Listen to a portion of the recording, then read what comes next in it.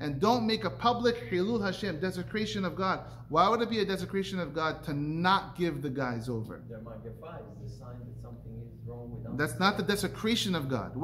If I don't give the 7 guys over for death, I'll be desecrating Hashem's name. Liyot ha'umot omerot. The nations are all going to say, Kama pehuta umazu shenotlim mezonot b'bnei adam ve'ena ma'anishim bekach. The Jewish people, someone took away these guys' customers and ruined their business, and they don't care. They don't do anything about it. And he let them be hung on a tree, which is not allowed, because it says, we're not allowed to hang a body overnight. He let them be hung, and he said, I have to make a Kiddush Hashem. The decisions that a leader has to make. This is what I want to say to you. The place in the Torah that we choose to have a proof that we have mercy is a place where we are instructed to act seemingly without mercy. Mercy is not just being kumbaya, holding hands, doing whatever they want. Let's make sure we don't kill anything. That's not mercy. Mercy is no feeling. Mercy is in the brain. Mercy is doing the right thing. Yes. That's mercy. Kindness, as Rabbi Adado said yesterday in the speech in the morning, kindness, chesed, is not enough. That's why the bird's called the hasidah, right? Like he said yesterday. Kindness is not enough. Yishmaelim have tons of kindness. That doesn't do anything. So they give you hummus and falafel before they kill you. Doesn't matter the kindness of Abraham Avinu. It's very nice. We need rahamim. The rebel children, if you have a children that's rebel, put in the mirror. Now, I read you the pasuk. This is my own hidush now. The following is my own hidush. Tell me if you agree or disagree. I read you the pasuk with all the descriptors of feelings that you should not have for the sinners. I'm going to do it one more time. What is missing from this pasuk? What is missing? It says, Lo tovelo, lo tishma elav, lo tahos, lo tahmol, lo techaseh. What's missing? Don't have himla. Don't have kisui. Don't have what's missing. Where's lo terahim? Where is lo terahim? Don't have mercy. Where is that word in this pasuk? This is my own hidush. You have a million words here. Lo terahim. Don't have mercy. I believe, what's the difference between mercy and compassion? Rahamim and himla. We see hamol alamach v'rahim al nahalatach. We say this in Silichot. Hamol alamach, have compassion on your nation. V'rahim al nahalatach, and mercy on your inheritance. What's the difference between himla and rahamim? The difference is, I believe, mercy is not being nice. Rahamim could be destroying a whole city. Mercy might mean dropping a nuke on Gaza right now. Might be. I don't know for sure. It might mean. That might be mercy. Because when you're merciful, you do what has to be done for the benefit of society. Not for the benefit of 1 or 2 guys. Or 100 guys.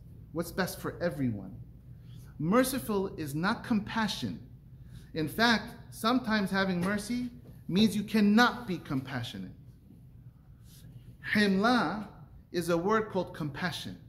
Himla can be good compassion, or himla can be bad compassion. Lo tahos can be good or bad. Lo tishma can be good or bad.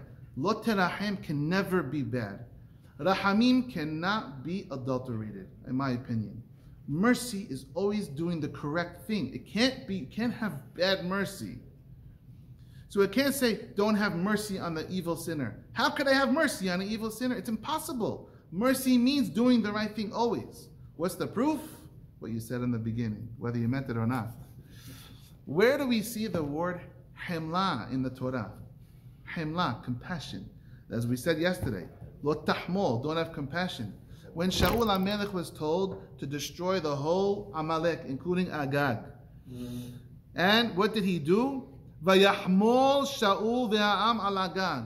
He had compassion on Agag, not vayrahim. He didn't have mercy on Agag.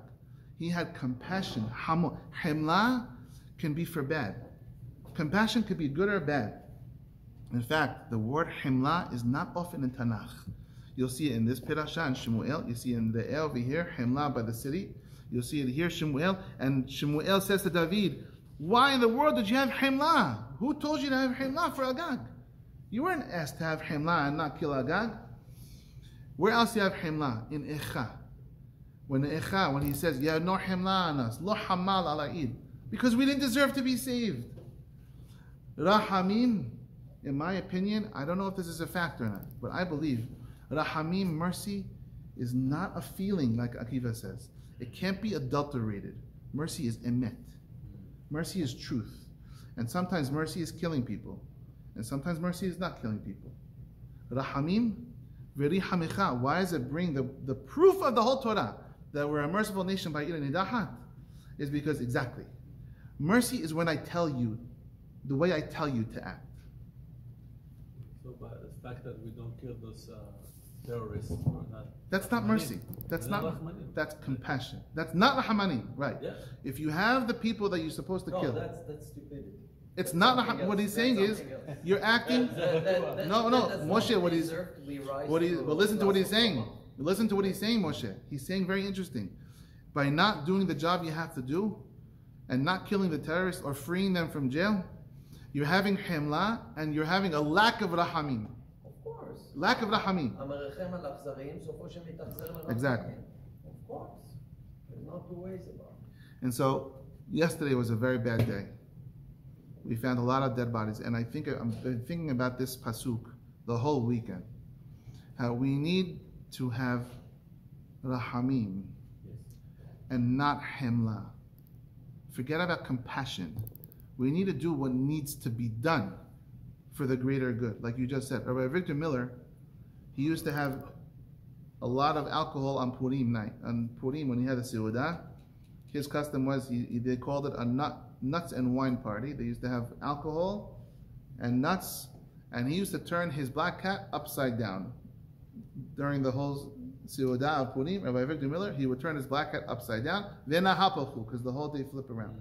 And he says, and they transcribed his parties, and what does he say over and over again? He says, guys, Arur Haman, cursed is Haman.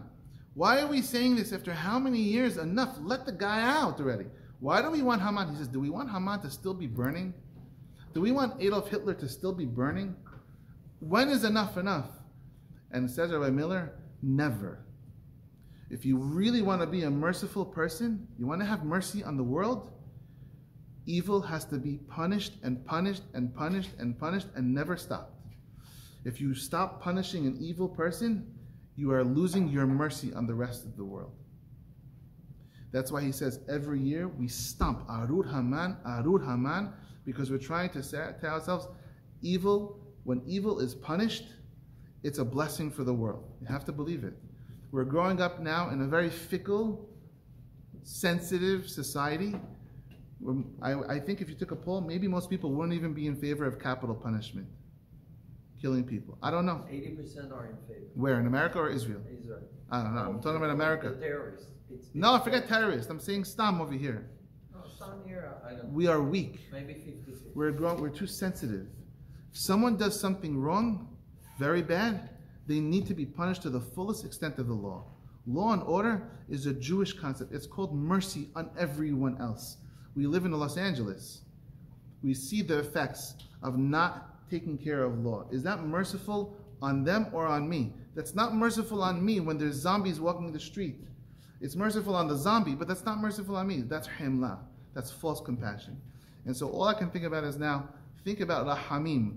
Sometimes the right and kind thing to do is the thing that doesn't look so kind at all. That's the difference between himla and rahamim, in my opinion.